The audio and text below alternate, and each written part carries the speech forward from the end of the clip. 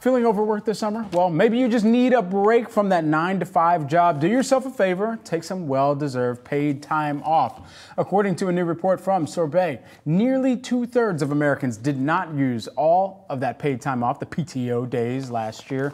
This trend isn't just a missed opportunity for relaxation. You're also missing out on some serious financial gains as well. For more on what this means for both workers and employers, we've got Veetahl Eilat-Raichel, who is the Sorbet founder and CEO. Great to have you here in studio. Thank you so much for having me. Absolutely. So let's dive into, why aren't people taking their PTO? Oh gosh, we've been tracking this data for a couple of years now. What we're kind of hearing consistently is a lot around optics and our collective kind of cultural complex relationship with the idea of going on vacation. Interesting though, in the last year, we're hearing a lot more concerns around costs, travel costs, general inflation and prices going up. But yeah, that's a huge driver.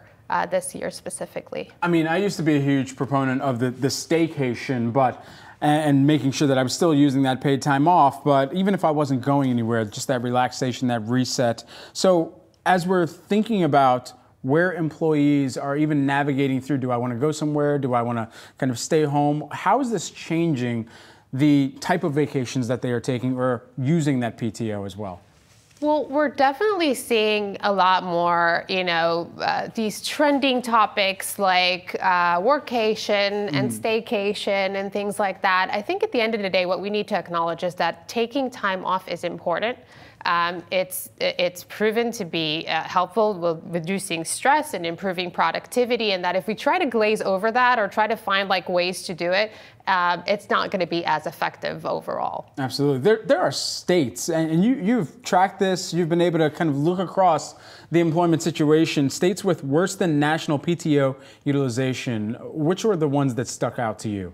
Well, overall, like you said, 62% of U.S. employees don't use up all of their time. And on average, those employees will leave about a little over 30% of their PTO unused. That's actually a whopping amount.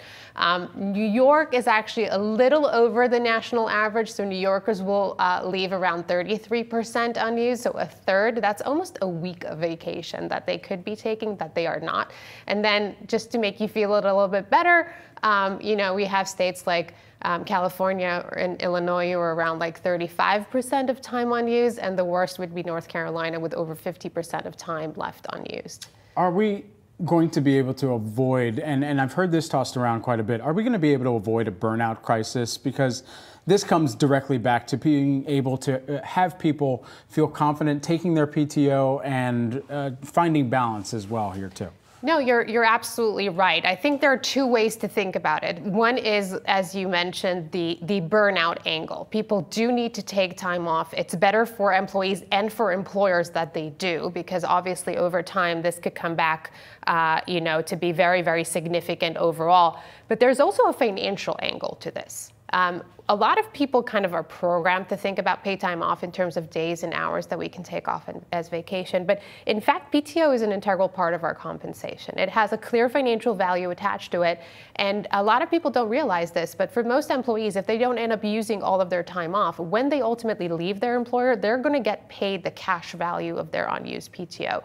So people really need to educate themselves around, how much their unused PTO is actually worth, and be very mindful of that portion of their compensation. We got to go. Hopefully there's a one-word answer to this. Which generation is doing the best at utilizing their PTO right now? The older you are, the better you are at taking time off. Okay, sounds like the boomers are doing this quite well. Yes, they are. Veetahl, thanks so much for taking the time here in studio with us. Thank you for having me. Sorbet founder and CEO.